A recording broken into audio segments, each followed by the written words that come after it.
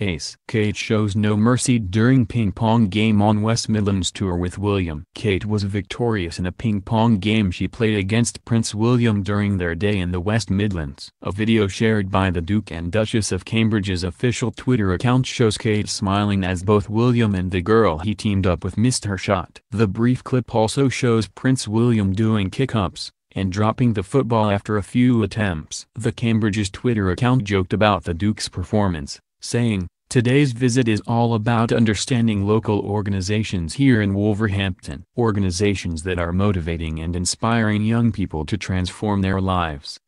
#Mental Health Awareness Week. Kate and Prince William are marking Mental Health Awareness Week by carrying out a number of engagements in Wolverhampton. Their first stop was to the Way Wolverhampton Youth Zone, which aims to support children with their mental health and well-being and help young people transform their lives. The Duchess of Cambridge has made children's mental health and children's development the cornerstone of her royal work. In 2018, she launched a steering group to look in depth at the impact the experiences made during the early years of a child have on their development and adult life. Launched in January last year, and the following study, presented in November during a special forum hosted by the Royal Foundation. Prince William, on the other hand, has focused much of his royal work on changing the conversations surrounding mental health. With Kate and Prince Harry, he launched Heads Together, an initiative aiming to end the stigma surrounding mental health issues. In 2019, the Duke and Duchess of Sussex and the Duke and Duchess of Cambridge launched Together Shout,